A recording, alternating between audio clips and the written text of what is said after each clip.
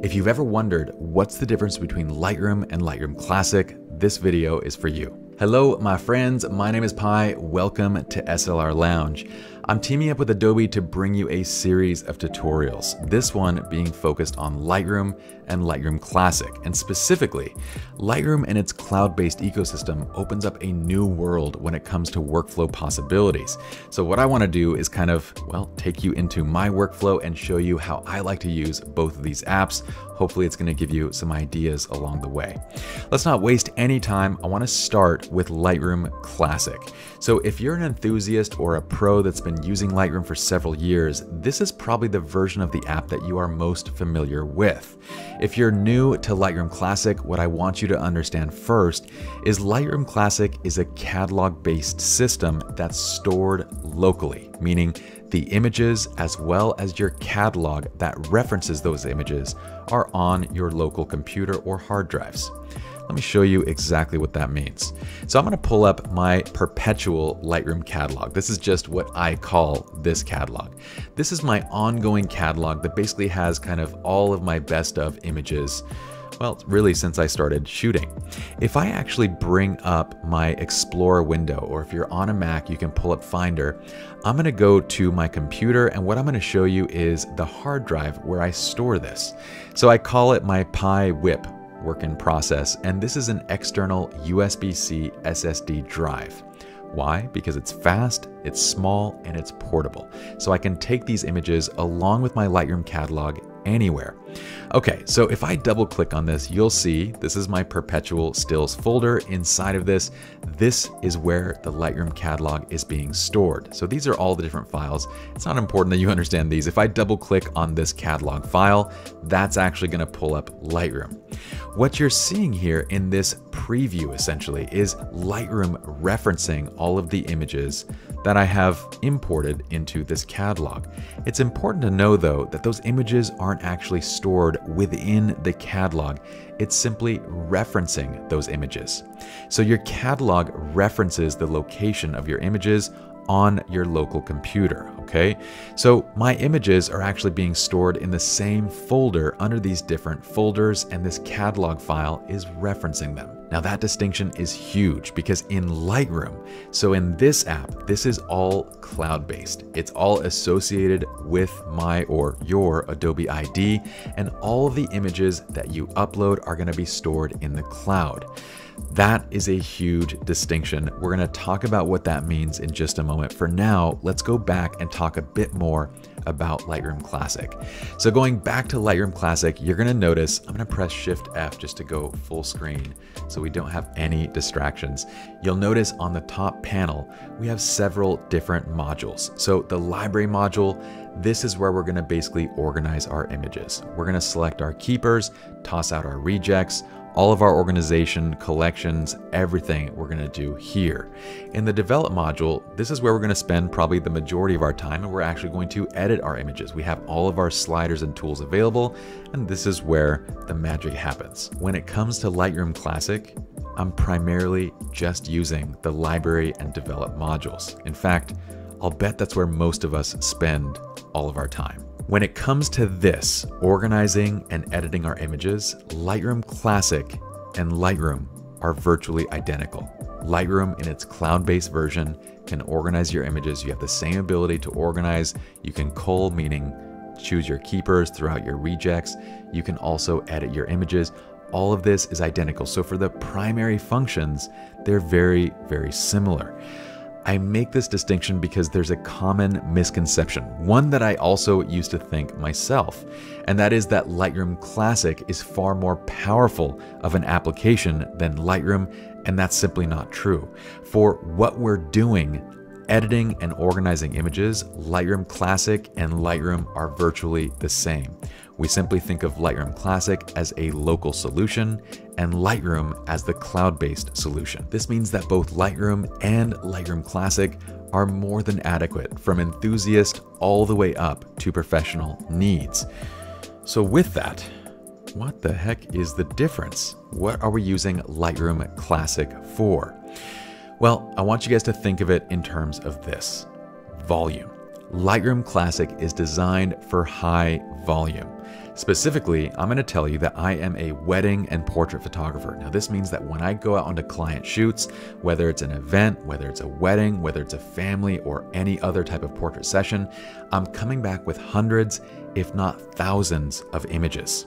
In cases like this, when you're dealing with large volumes of images, it makes more sense to do that locally versus uploading them to the cloud. So I want to use Lightroom Classic to organize, to cull, selecting my keepers, tossing out my rejects, as well as to edit my images, because I want to have my keyboard and mouse available.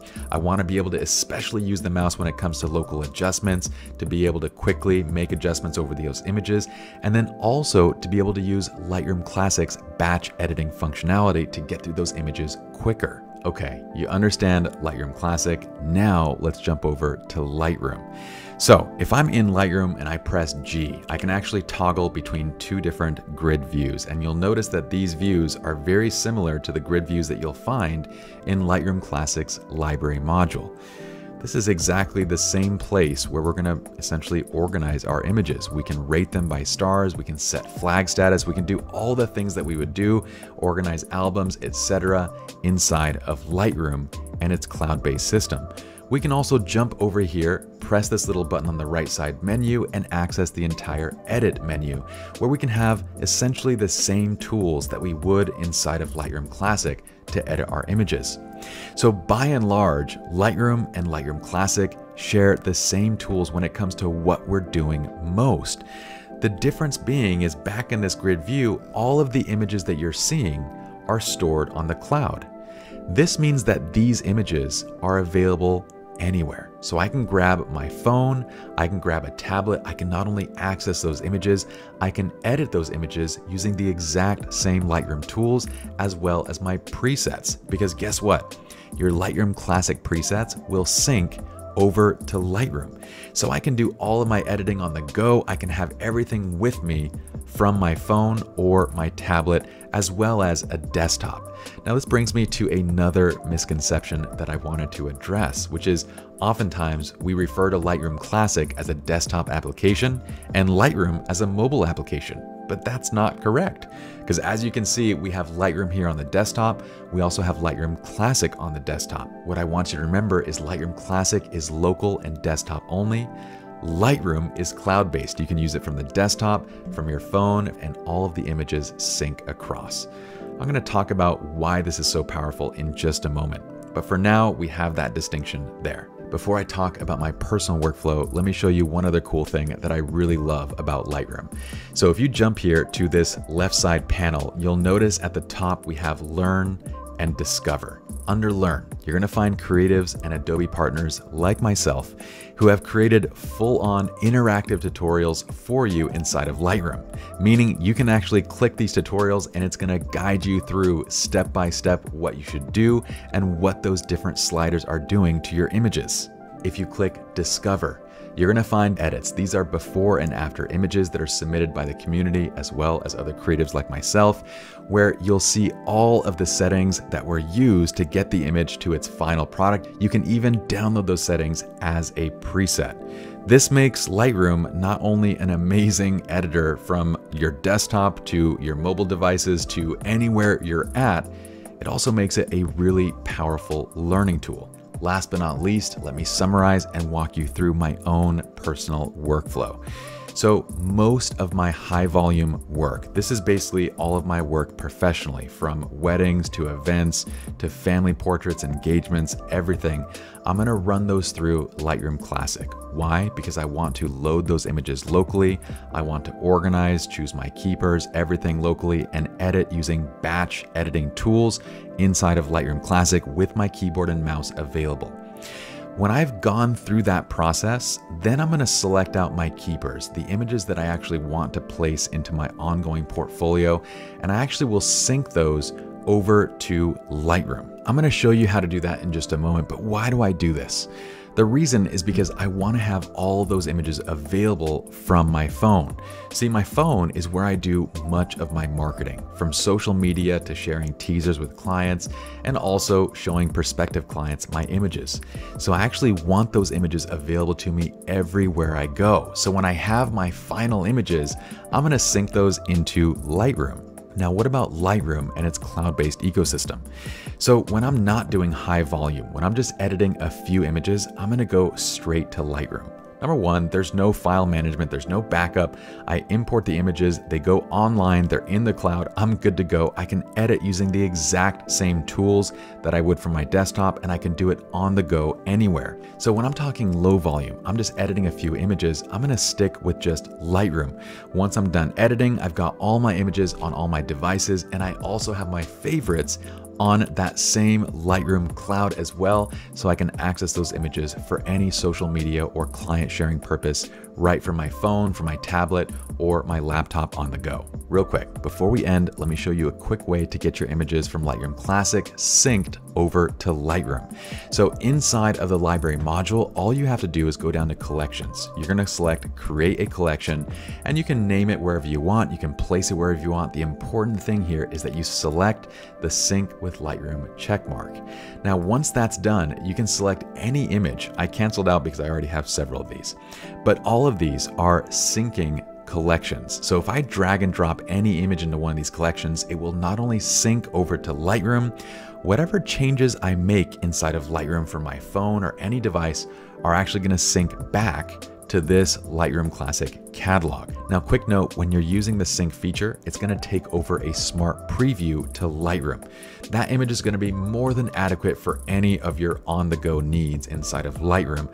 On top of that, when you're syncing with smart previews, it's actually not going to use any of your Adobe storage. So there's a huge benefit there, and you still get the syncing benefits. Anything made or any changes made inside of Lightroom are going to sync back to that Lightroom Classic catalog.